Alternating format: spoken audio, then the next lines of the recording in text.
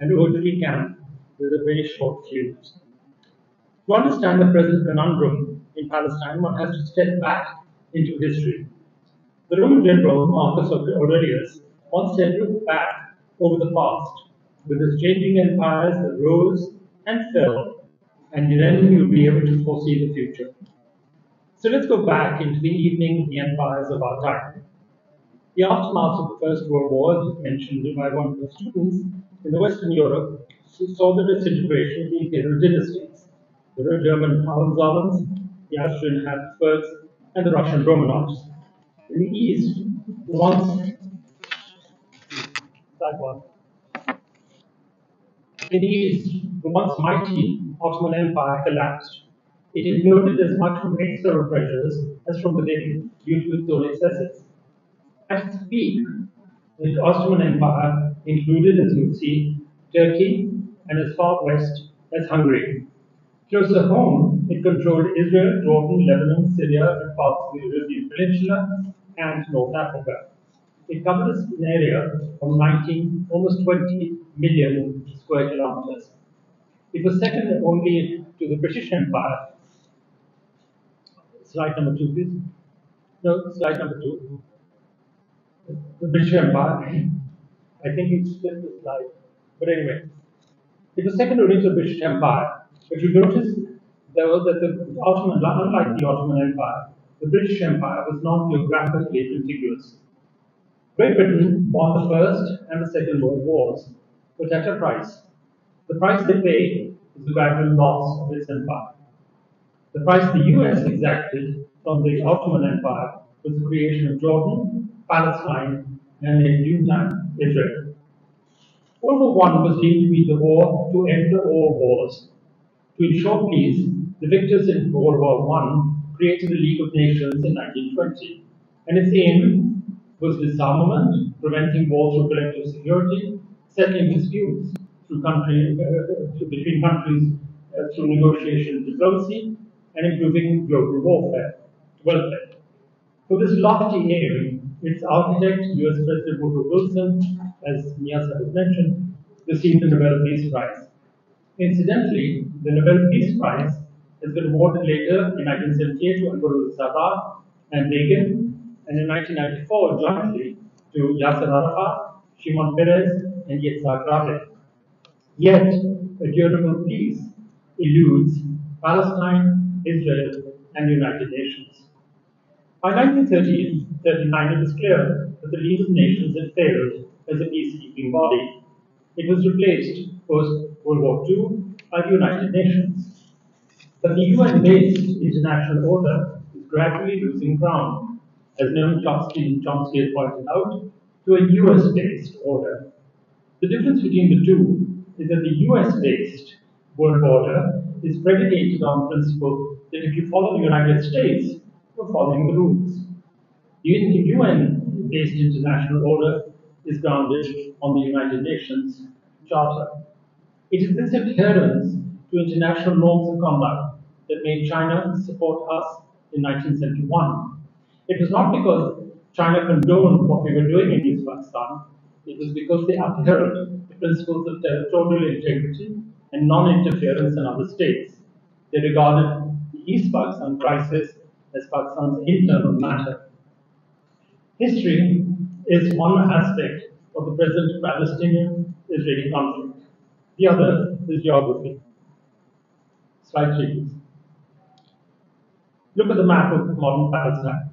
In this, you'll see that the Gaza Strip is north and is controlled by Hamas, and the southern part of Gaza by Fatah. Now, comparisons have been drawn with the East Pakistan, West Pakistan, etc. They bear no relationship to this. Here, it is an occupying force which has gradually encroached into other areas. So there is a philosopher, once a foreign minister, told me that Pakistan was a prototype for Israel. Western nations calculated in 1945 that if the creation of Pakistan could be justified on the basis of religion, then there would be little argument against creation of another theocratic state, Israel. Incidentally, since you're all students of international relations, can you name one other theocratic state in the world? where the head of state and the head of administration of the politics is the same. Any one of you? One is the Vatican, absolutely. But Vatican has no authority as such, but you're absolutely right. Another one. Yes. Well, I don't want to waste my time on this. The United Kingdom, Britain.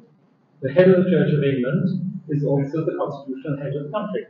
So we are not an anomaly. There are precedents for this.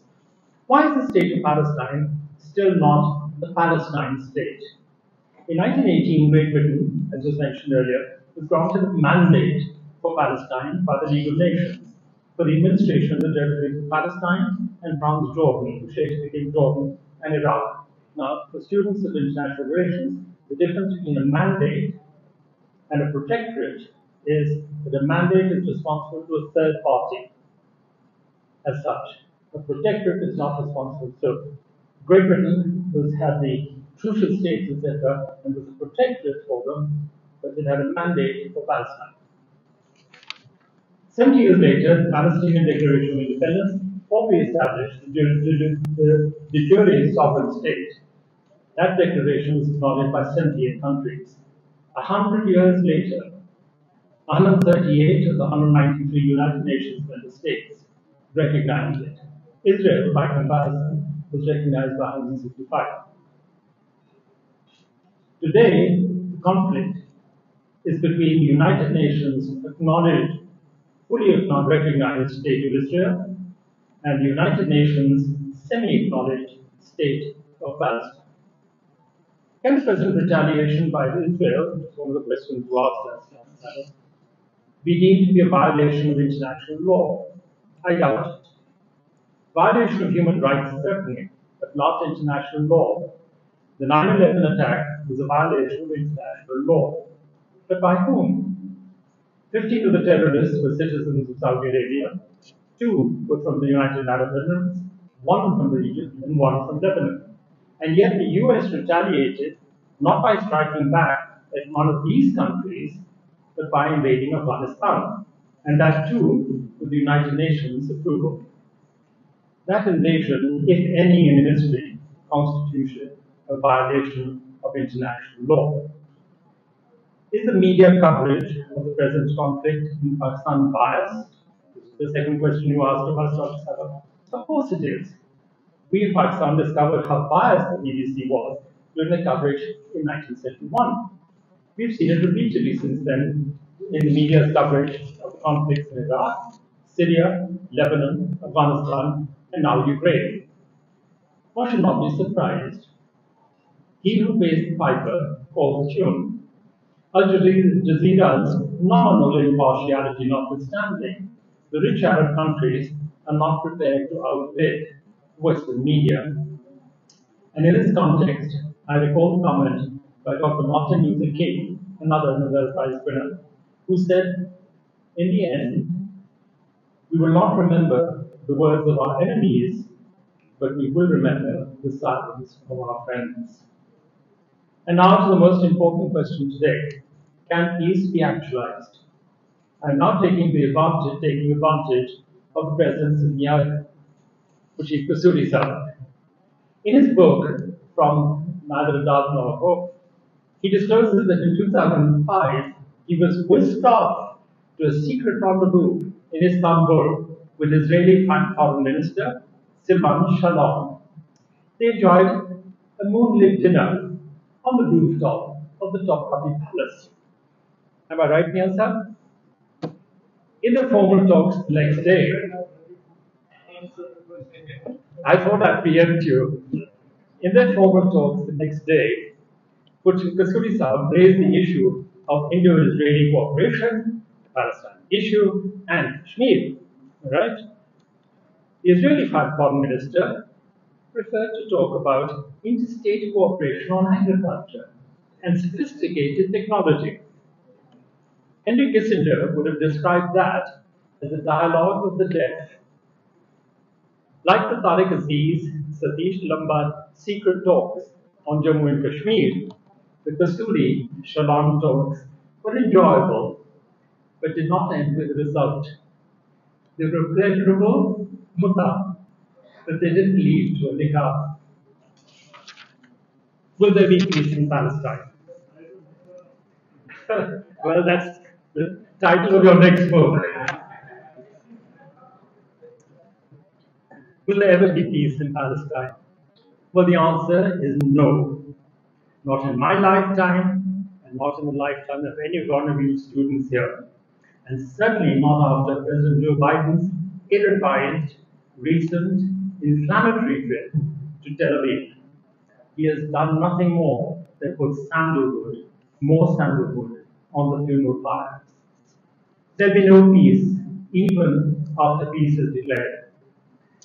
That's not because I say so, but because the famous Jew, Henry Kissinger, who stopped bombing North Vietnam and as a result in 1973 was awarded the Nobel Peace Prize for doing so, predicted a nation of 3 million in whatever borders can be conceived, surrounded by 100 million people that will never fully be reconciled to its existence, even if it has been accepted, has reason to be uneasy.